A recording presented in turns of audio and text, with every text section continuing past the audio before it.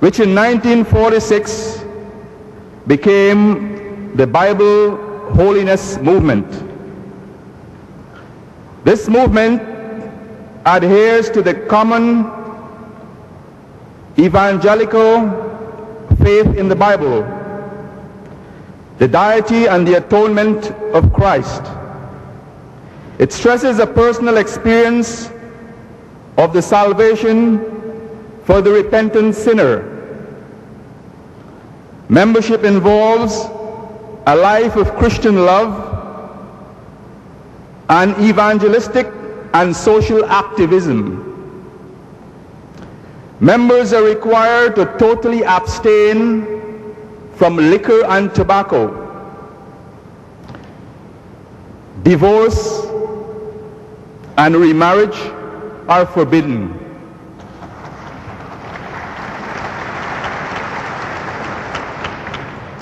It is internationally linked to famine relief, civil rights action, environment protection, and anti-nuclearism. The movement sponsors a permanent committee on religious freedom and an active promotion of Christian racial equality. It ministers to 89 countries in 42 languages through literature, radio, and audio cassettes. It was in this movement that he was appointed Bishop General. Ladies and gentlemen, a warm welcome for Bishop General Wakefeild.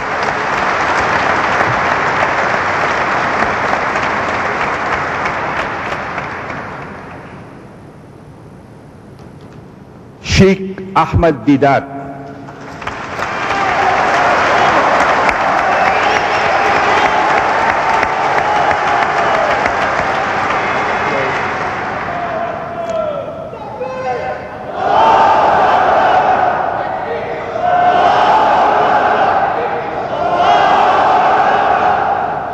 He was from humble upbringings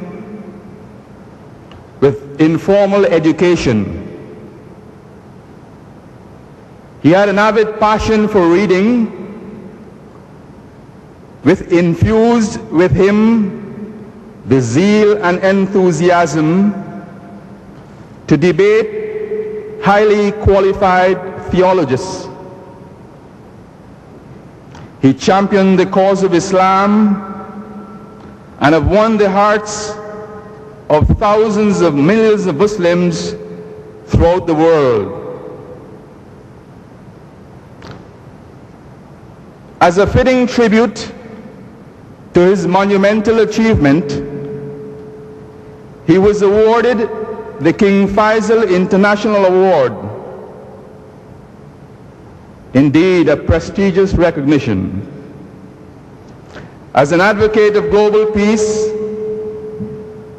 he has won the hearts of many throughout the world. Added to his accomplishments, he has published and distributed over 20 books to millions of people at no charge. He is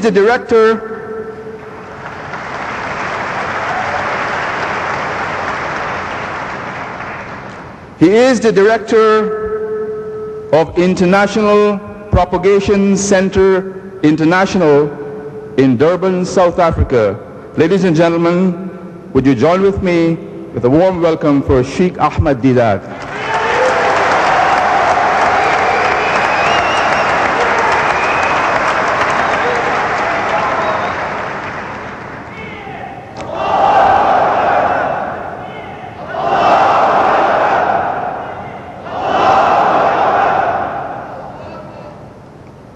My brothers and sisters, ladies and gentlemen,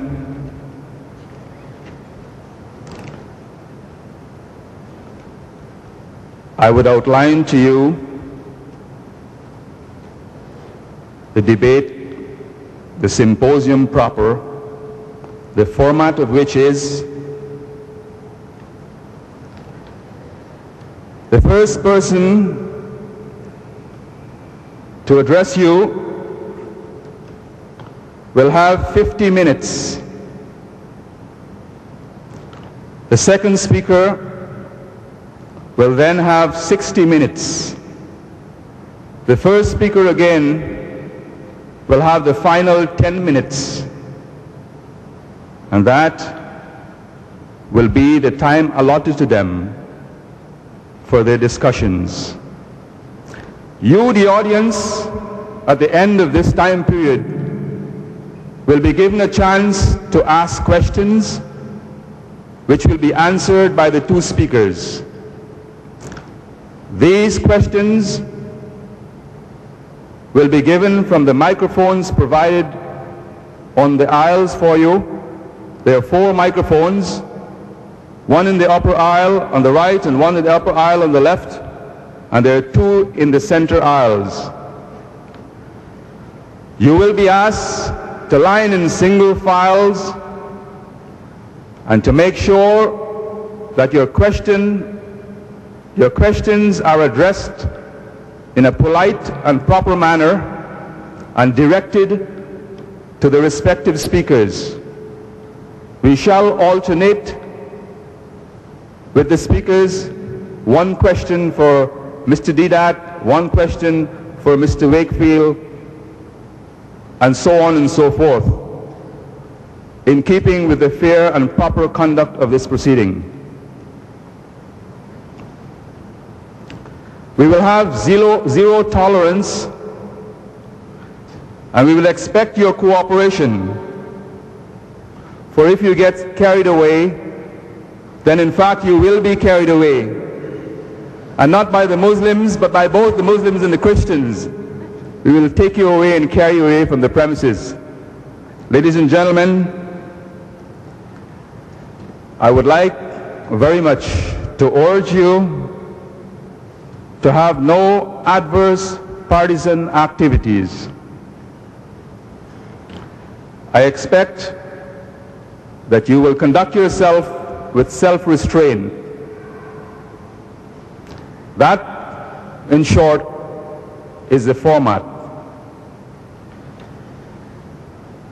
At the end of the first speaker allotted time, as a matter of fact, before the end of his allotted time, 5 minutes before, I will pass a slip of paper to him to remind him of his time, of the 5 minutes that is left for his allotted time. I will do that with both speakers.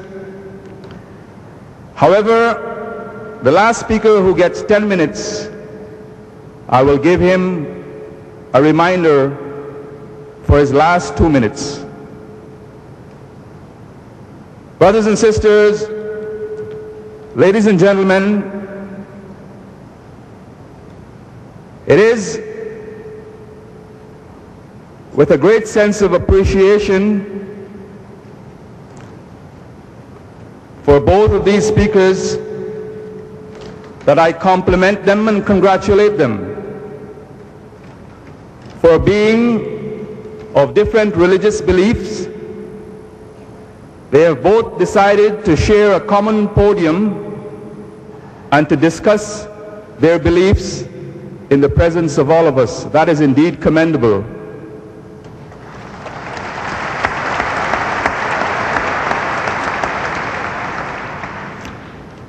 However, Bishop General Wakefeild, in a sense of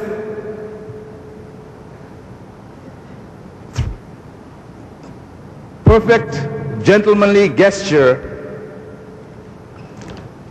has given the preference to Sheikh Ahmad Deedat